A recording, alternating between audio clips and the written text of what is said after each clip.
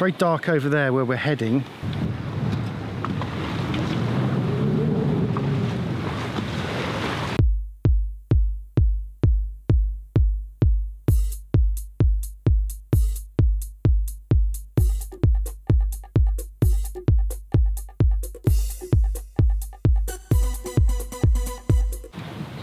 Check, check.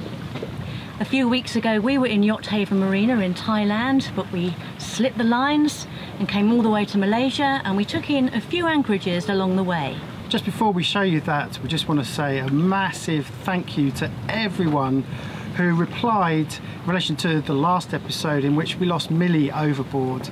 I think everyone was relieved to hear that she was safe, and I'm happy to report that it's like nothing ever happened. One day before D-Day, when we leave the marina. Yesterday I spent the whole day on the deck. That was fun. One little job I've got to do is our little port light, which is, it's leaking. When we pull down the handle, it's supposed to tighten on that, but unfortunately this little tab is moving like so because this rivet has broken. So the trick normally is to drill this out. It's a little bit tight. It's very difficult to get a drill in there because, as you can see, the gap is pretty small. And just a little tip, hang a bag from underneath, because that will stop all the aluminium filings from the drill falling on the floor into Lizzie's food. Lizzie's food? Millie's food. Done.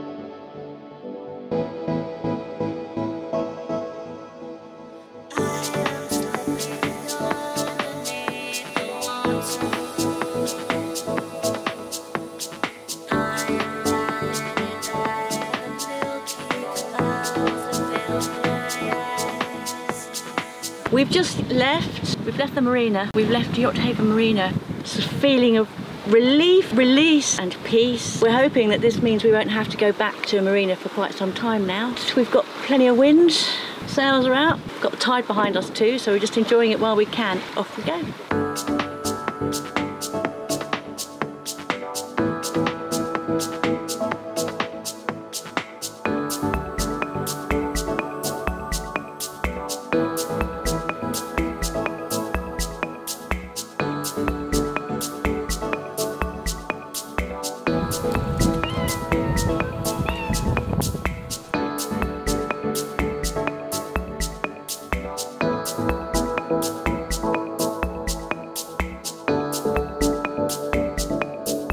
It's 5:30, it's a new moon, so it means it's a spring tide. Thought we'd come into the Paradise Club, which is this rather splendid little beach resort on the east side of Yao Noi Ko. You can see down there channel markers to tell us how to get in. We've just come in on the dinghy at low water and successfully managed to hit 2 or 3 rocks already. Liz has found a deep bit in the water. Yes, right to the bottom. We're in the right bit, but it's trying to know which bit. Anyway, we're just going to row, right? Only got to get to there. Go on then. It's real jungle, isn't it? I like this because it's the only place in the whole bay. It's this tiny little boutique resort. Not really getting anywhere on my own here. Got the current against me. Oh no, I've got the current with me, haven't I? Probably if we sat here for long enough, we'd just drift. But I did just want to come over to this side of the anchorage just to show you how beautiful it is here. And of course, sweeping up through the valley there, all the steam that's coming off the dense hot foliage from the day. But I think it's time to walk down to the bar and get ourselves a non-alcoholic drink. See you later.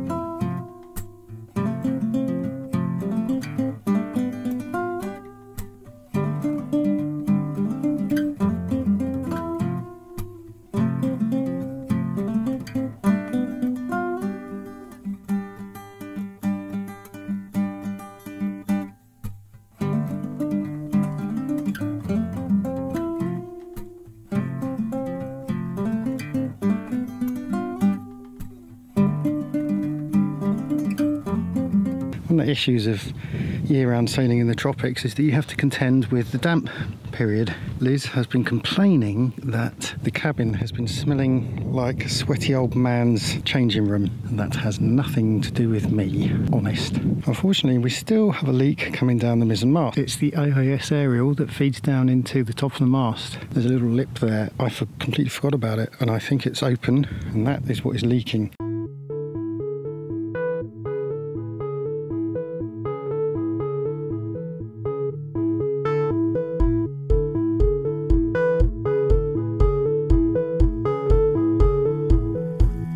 Good, engine's off, sails are out, Liz is happy, that's the main thing. Yeah.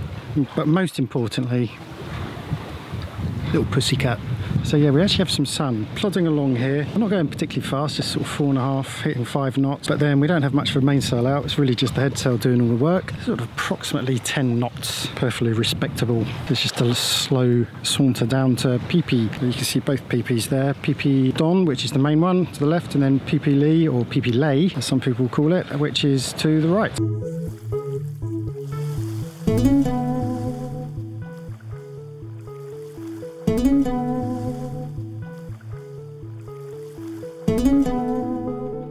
We promised you our thoughts on selecting the perfect liveaboard cruiser boat. Part 1 coming up now. Here it is, the episode you've been waiting for. How to buy the perfect liveaboard boat. There is no such thing as the perfect liveaboard boat. Well said. There really isn't. Buying a boat as a liveaboard boat, at least, is all about compromise. There really is no such thing as a perfect liveaboard boat, but you can get pretty close to it, and we're going to discuss that. Well, the processes that we went through to end up buying Esper. Yeah, so probably the first thing that we had to think about was money. Money is always the first thing you have to think about. So we had to decide how much we had to spend and then how we would spend it. Hold back 25% of your total budget to be spent on the boat after you've purchased it, because invariably there will be things that you'll need to change on the boat. There may be some repairs to do. You may want to add some things as well. Bear this in mind. Don't blow your whole budget on the boat. So that really comes back to what's your total budget. Decide that, and then you can work out, if you've found your boat, whether you can really afford it once you look at all the different things you've got to do to it. First thing we did was we got our budget, and then we looked at the kind of boat we wanted to get. So the next thing you have to do is decide what you're going to do on your boat. Are you going to go across oceans? Are you going to be doing some really heavy sailing? Or are you going to just stay along the coasts of a certain area? We can categorise a liveaboard boat as either a blue water cruiser boat or the more lightweight production boats. A blue water cruiser boat is going to be generally a heavier boat, and it's pretty much geared up for offshore heavy weather sailing, like Oyster, for example. Amels. Halberg Rassi. Swedens. Naiad. Swans. Whereas the lighter production boats are really geared up for weekend cruising, coastal hopping, and more importantly for entertaining, which is why they've got very big cockpits. Benettos, the Genots, the Bavarias. We know people that have sailed around the world on lightweight production boats, and we know people that coastal hop on blue water cruisers. We definitely wanted a blue water cruiser because we imagined ourselves going across oceans quite a lot, didn't we? Indeed, yeah. If you go for a blue water cruiser, they do tend to be, on the whole but not always, centre cockpits. And if you have a centre cockpit boat like Esper, you'll find that the cockpit area is much smaller than those lighter weight boats that Jamie was discussing. Are you going to be spending much of your time entertaining more than 2 people? One of the advantages of the production boats is that they have huge cockpits. Blue water cruiser boats are generally heavier and they are stronger as well, so they're more likely to have an encapsulated keel, for example. You'll find that the production quality of the production lightweight boats aren't as good as a heavy blue water cruiser, and this is one reason why blue water cruisers are generally more expensive. Should I get a fast sailboat and sacrifice a bit of cabin space so that I can get to the destination faster? We love the journey, we love the sailing, we love being out in the open water, but to a lot of people they want to get to the next destination quicker so they can crack open that beer quicker. That question only you can answer. If you were to do it again, would you buy a brand new boat and not have to deal with the uncertainties of not knowing the history of an old boat? Well, firstly, we couldn't afford a new boat. It was as simple as that. It just came down to economics. Secondly, buying a new boat is like buying a new car in that it depreciates immediately. Thirdly, I don't see the logic in buying a new boat. There are so many good condition second-hand boats out there that you'd be able to pick up for half the price of a new boat. A good surveyor will be able to identify any issues with the boat that you may have to tend to. And the results of the survey, of course, can reflect in your offer. You can reduce your offer to offset having to put in new sails, engines and so forth. It's all negotiable when it comes to buying a boat. Another thing to consider is what kind of construction: GRP, aluminium, steel, wood, carbon fibre, ferro cement. As a liveaboard, you probably want to avoid wood. Yes, wooden boats are very romantic, but they really are a labour of love. They involve a lot of work. Carbon fibre, of course, forget that, way too expensive. Ferro cement is really the preserve of those building their own boats in their back garden. So that really leaves steel, GRP and aluminium. Aluminium on paper seems to be a very good compromise between GRP and steel. It's strong, but it's also light. I was put off by aluminium boats by the electrolysis issue. To my mind, they just seem a little bit more hassle. So if I were to give advice, I would say go for either a GRP boat or a steel boat, because the two materials are very easy to work on. What do you reckon is the smallest a couple can live on in comfort? 34 foot. Well, we know people that live on 34-foot boats, and ironically, the men on the boats are well over 6 foot, so it can be done. I think probably the biggest that we know of actual liveaboards living as couples is maybe up to 60 foot. Libby Purvis, I remember, wrote an article about starting small and working your way up in order to gain confidence. I think it's almost the other way round. If you launch yourself into a much bigger boat, it's what you get used to, and you really do get used to whatever boat you end up buying. Marina fees go up normally with the size of your boat. It is nice to have a little bit of extra room, but it's not essential, and like a woman's handbag, you expand to fit the size of the object. This is what we like. This is downwind sailing. The wind's coming from right over there. Well, you can see we've got all the sails out. We don't get the staysail out when we go downwind. It doesn't really do anything. And we're doing about 5.5 to 6 knots. I've said it many times, but it's the southwest monsoon, and this is pretty good weather for sailing. And by the way, I should add that American's only ahead of us because he's had his engine on. Truth is, we've had our engine on as well.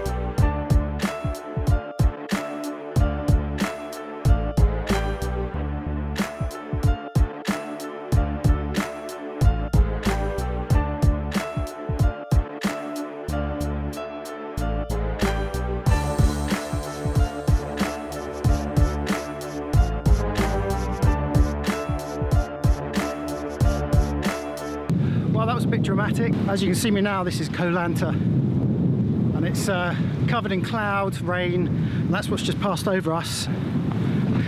We've got a very messy looking mainsail. I need to just pull out the outhaul on that. And then just behind me you can see the foresail, the Yankee. There's not much out at all really. That was basically an entire front.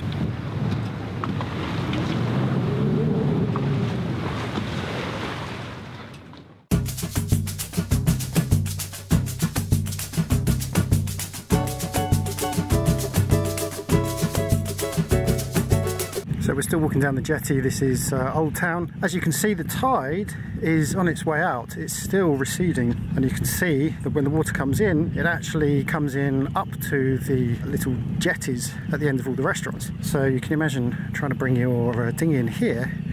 It ain't gonna happen. We're gonna eat it. Try. Follow the water. Ah!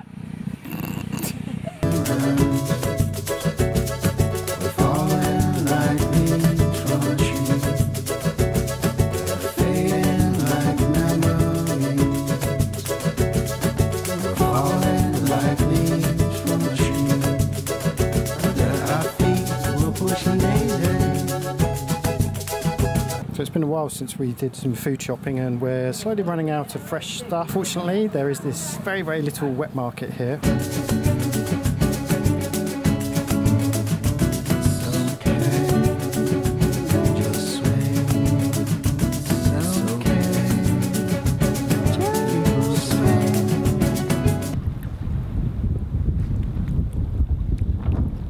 As as Liz was trying to say just then, we've left Lanta. We're going to do a 15-16 mile hop straight down. We've got the wind right behind us at the moment, so the head sail's flopping around a little.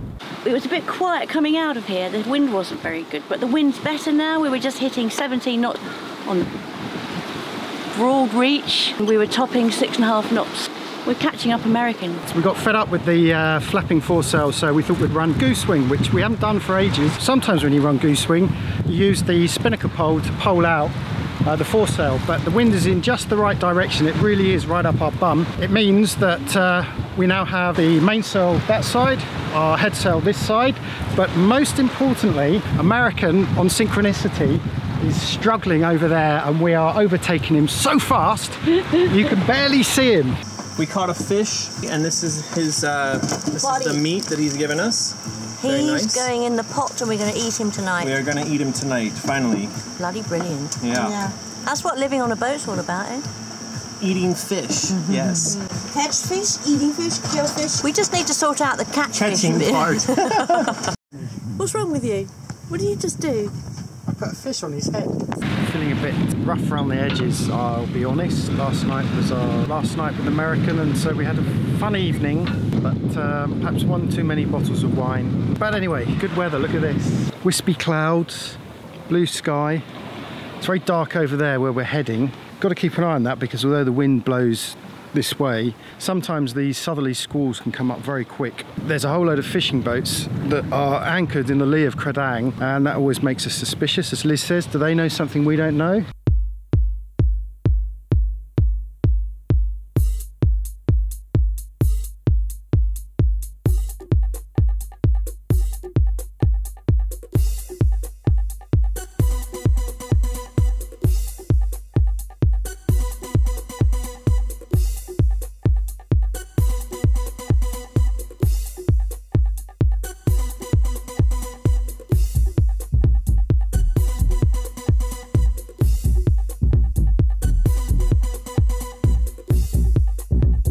Journey's end for the day. Quite an exhilarating sail. Back to our discussion on choosing the perfect liveable boat. Here's part 2. Remember, you're going to be living on this boat, but you're also going to be working on it as well. So there's a few key things to look out for. The first is engine access. Some boats I've been on, the engine would require a contortionist in order to change the fuel filter. That's something you're going to be changing every season or so. So just bear this in mind. Another aspect of the boat that you're going to be spending quite a bit of time in, depending on your culinary persuasions of course, is the galley. We like our galley because it has a very narrow corridor that runs through it. This basically means that in rough weather we can actually lean against that and still work in the galley. Everything is to hand, everything is simply within reach. Yeah, we've done a few passages now which have been really, really rough, but we've still been able to go downstairs, make tea, noodles, spaghetti, something simple. The cabin, the first thing is that we needed headroom. The second thing is that we have enough space in the cabin that both of us could be in there changing and getting ready. The third thing, of course, is that the bed was big enough. Practicality does outweigh beauty, I think. One of the traps that a lot of people fall into is thinking that when they buy their boat, they're going to be entertaining, have family and friends come over to visit all the time, and so they put great emphasis on how many cabins are on the boat. Truth be told, you won't get so many people coming out to visit as you were hoping, unless of course you're extremely popular. Don't get too bogged down in thinking about a boat that's going to accommodate lots and lots of people. Having a whole spare cabin that is just spare for now and again is just crazy. Our four-peak is a double cabin, but it's not anymore. It's a brilliant storage area. And we also have 2 bunks on the starboard side. Again, they are storage areas, but we have left the beds in there so we can use them if necessary. But mostly, when people visit us, they sleep in the saloon. You have to think about the underside of the boat, not just what it looks like from the top. Long keels, bulb keels, fin keels, bolt-on keels, encapsulated keels. There are pros and cons to the different types of keels. Some you may find don't go into a stern as well, but I think more importantly it's worth thinking about whether you have a bolt-on keel or an encapsulated keel. Encapsulated keels on the whole are safer. The other thing to think about is the skeg. Essentially a skeg is an extra piece that comes down off the bottom of the hull and it hangs in front of the rudder. Okay, it's probably time to bring up that old chestnut, cat versus mono. Did we ever consider a cat? The answer's no. Why is that, Jamie? They are very spacious, they're light and they're fast. They have a very simple rig. However, I did a delivery on a cat across the west coast of Africa. We hit some nasty weather and we were beating into wind, and I have to say it was the single most uncomfortable journey I have ever done. This is one of the downsides of a catamaran, is that there are certain points of wind that it will struggle with. Since we're on the subject of downsides of catamarans, let's just list a couple of other ones. You've got 2 engines, not 1, so that's twice the amount of work to deal with. Of course there are advantages to this as well, because you have contingency, I suppose. Financially, it can be really expensive to keep them up, but certainly if you put them into merino, you're usually paying twice as much as a mono. Yes, and also the hard standing and the haul-out charges are going to be more expensive. There is another key thing for a liveaboard's consideration, and that is the weight. We met a guy who was in a boatyard. He was explaining how he had just installed an ICOM 802 SSB radio, and he said to me, I've installed this on the starboard hull and I know it weighs 8 kilograms. I now have to offset this 8 kilos on the port side. Weight is a crucial factor on catamarans. Of course, they are really expensive in the first place, so they were completely beyond our budget. If you can afford a catamaran and you're interested in hacking up and down the coast very, very quickly, then it's a good option, and you've got lots and lots of space. So to summarise what we've been saying here, we've been talking very much from our own perspective and what we've learned over the years. But there are a few points that we just would like to say once again. Be prepared to travel. Once you've decided the kind of boat that you want and you've narrowed it down, have a look not just where you live but anywhere in the world. There are boats for sale everywhere, and often you can get a really good bargain on the other side of the world, and it might be a great place to start your adventure. See and sail as many boats as possible. Get in touch with as many brokers as possible and get on as many boats as possible. Let brokers take you on to bigger boats than you were planning to look onto, or smaller boats even, and boats of different layout that didn't necessarily tick the boxes that you're looking for. And use the broker's knowledge. So there are good brokers and there are bad brokers, we all know that, but they are usually knowledgeable, and if they know that you are serious and that you do want to buy a boat, work with them, pick their brains and get them to help you. You will have to compromise on some things. For example, we were looking for a fully slabbed sloop and we ended up with an in-mast furling ketch. It doesn't seem to have affected our lives too much. Research, research, research, as well as looking at the boats. Go online, go in forums, ask questions, talk to people like us. There are a number of blogs out there. Get people to give you their advice. There's so much information on the internet now. Do your homework. Take all their opinions on board, but ultimately go with your gut feel. I think it's fairly obvious from this that there is no answer and that it's all about horses for courses. Goodbye Petra. It was a windy experience. We're hoping that we're going to have slightly less wind than we did yesterday, but the forecast is for a little bit of rain round about 1 o'clock, which means we'll probably still be sailing.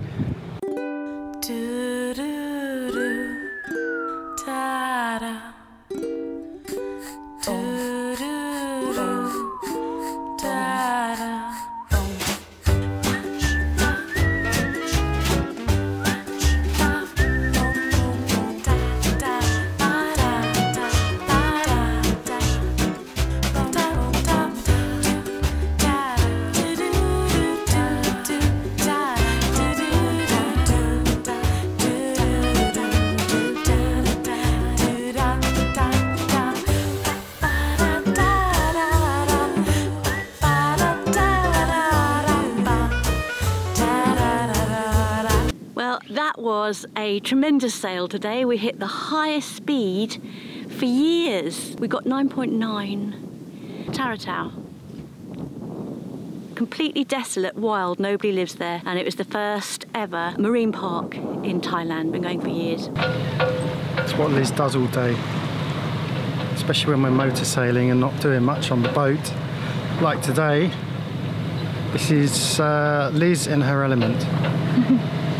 There's a pun there about playing with our tackle, but it's still too early in the morning to think of it. Millie's testing the line for me.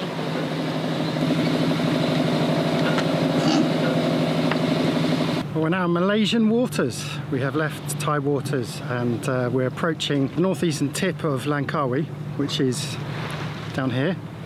We're going to take you through a very narrow little channel. It gets very shallow, but we're on a neap tide and we're sort of mid-tide at the moment, so it should be okay. The most exciting news is that we ran the water maker as we have been doing for the last few weeks, and we've just filled up our tanks. Water was overflowing, so we made the most of it, and we both had jolly good washes, didn't we? Good showers. We're the cleanest we've been for about 3 weeks. We don't even smell. No. Big shout out to Phil Bender, who came over and helped us with that fixing of the new part for the water maker. Thanks, Phil. Sails are down, there's absolutely no wind. No wind at all. Anyway, got to go. We've reached our waypoint and we now have to navigate through this tricky channel, so we'll catch you in a bit.